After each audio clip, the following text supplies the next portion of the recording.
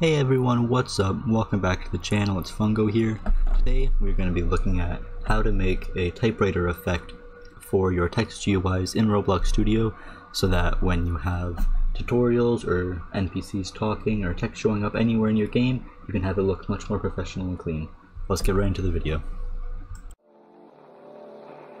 Bitch, get off of me, I'm fucking deep in Tennessee with my brothers from the 3, we quick to click and break the peace, no respect for what they.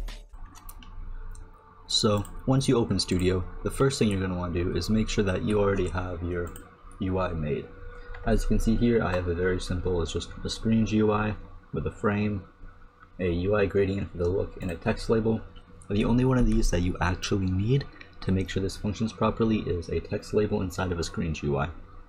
Just wherever your game has your text label GUI set up, you're going to want to insert the script in that place. So for me, I have my screen GUI. I'm going to insert a local script into your screen GUI. Now, once you have this local script inserted, the first thing you're going to want to type is local text label equals, and then you're going to want to get the text label that you want to type the text into. So for me, that would be script.parent.frame.message. So now that we've accessed our text label where we are going to be actually typing the script, we're going to need then to make a function for the typewriter effect so that we can call the function whenever we want to type script out onto the screen. So you're going to type local function typewriter effect to declare your function. Then in open bracket, close bracket, you're going to want to type object, comma, text. And then go after the end bracket and click enter. So you should see this right now. We have our local function called typewriter effect, which will take two variables, one called object, one called text. First thing we need to do after you create your function is do for I equals 1, comma, hashtag text do. So the first thing you're going to do is your function is loop through this block of code for however many times there are characters in your text. I'm not sure if that made sense.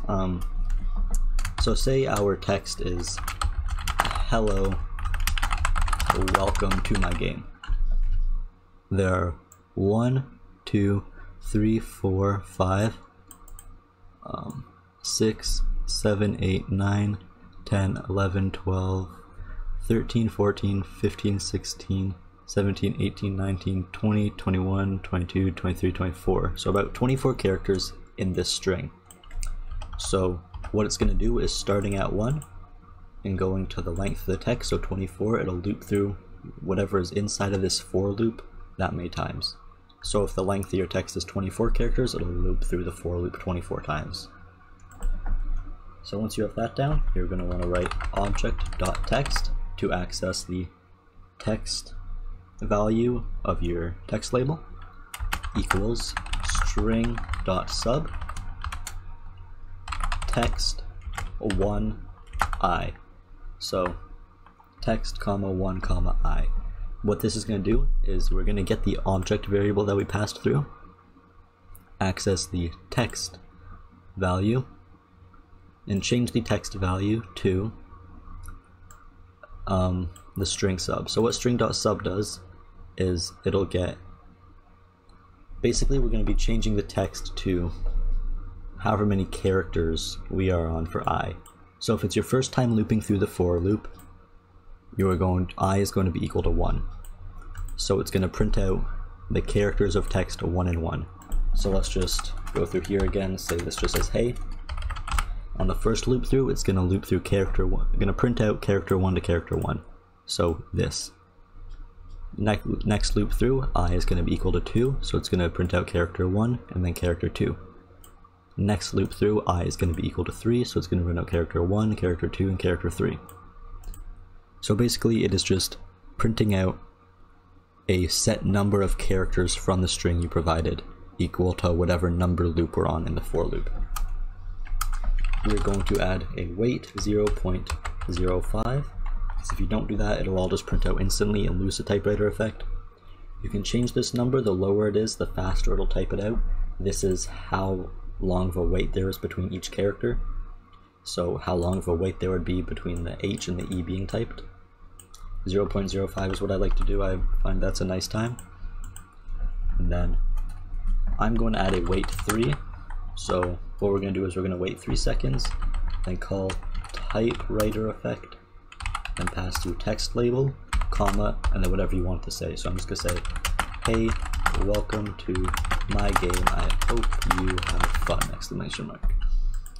So whenever you wanted to have the text type out in the typewriter effect, you would just call the function.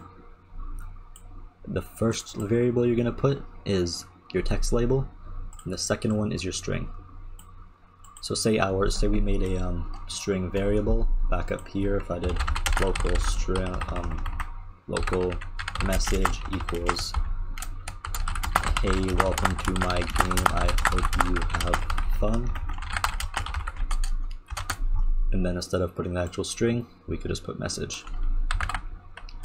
So remember, you call your variable, you call your function by typing the function name, same as up here, and then you pass through the object or the instance of the text label, and then pass through the string that you want to be printed, or the text value. The wait 3, that is just saying once the game starts, wait 3 seconds just to make sure we're loaded in. That will not actually affect how well it works. So we're going to go ahead and test this now. If I click play.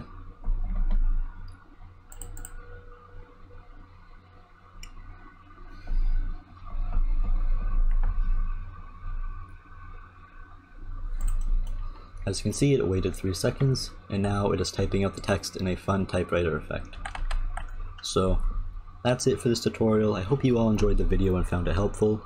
Make sure to leave a thumbs up, subscribe to the channel, and leave any comments below on how I can improve my videos, what kind of videos you would like to see in the future, or just any general comment you want to leave. Also, I'd appreciate if you would join the Discord channel. The link to that is going to be in the description of this video. So I hope you all enjoyed, and I'll see you all next time.